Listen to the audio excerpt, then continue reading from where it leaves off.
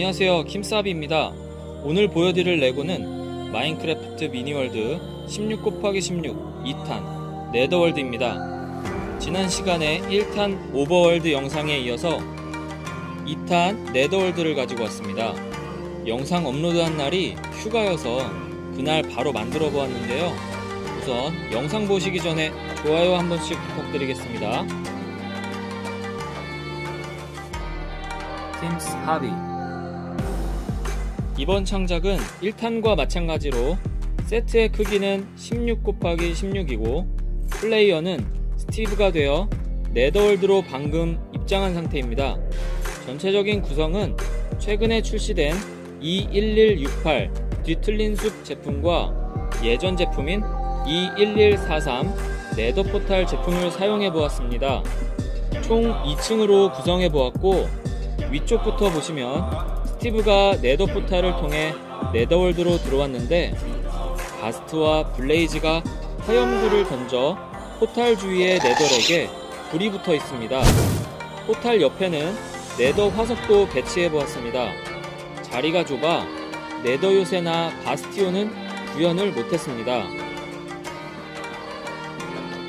아래쪽은 용암과 뒤틀린 숲으로 만들어 보았습니다. 뒤틀린 숲에는 피글린 2마리가 호글린과 사투를 벌이는 모습을 표현해 보았습니다. 저는 이 뒤틀린 숲의 색상이 너무 예쁘다고 생각하는데요. 여러분들은 어떻게 생각하시나요?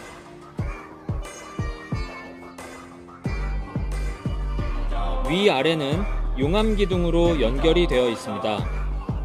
여러분들은 네더월드에 어떤 자원을 파밍하러 가시나요? 1.16 버전으로 업데이트된 이후에는 피글린들에게 엔더 진주를 얻기 위해 금괴를 투자하시는 분들도 많은 것 같습니다. 이번 네더월드는 지형 특성상 분리할 수 있게 만들지는 않았는데요. 딱히 분리할 필요가 없어 보이죠?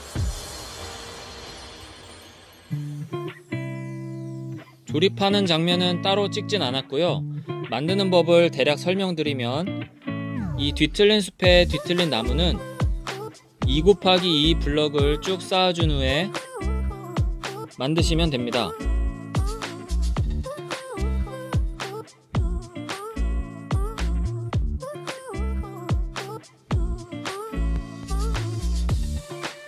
네더포탈은 기존의 네더포탈 제품을 그대로 사용하였고요.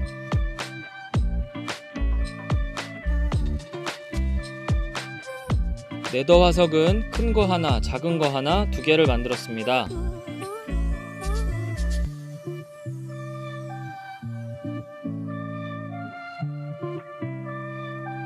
그리고 네더렉은 즉흥적으로 이렇게 저렇게 쌓아가면서 만들어 보았습니다.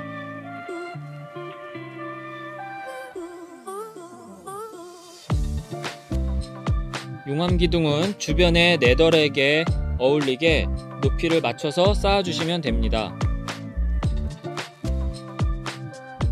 용암과 네더월드의 바닥은 주변과 조화를 생각하면서 어울리게 쌓아주시면 됩니다. 과연 스티브는 가스트, 블레이즈 등 적대적인 몹들을 물리치고 피글린과의 거래에 성공해서 주요 자원을 획득하고 살아 돌아갈 수 있을까요? 다음 시간에는 3탄으로 돌아와야 하는데요. 3탄은 무슨 월드가 기다리고 있을까요? 보시고 싶은 월드나 지형, 구조물이 있으시면 댓글 남겨주시기 바랍니다. 아직 좋아요, 구독 안 하신 분들은 한 번씩 클릭 부탁드리겠습니다. 킴사비.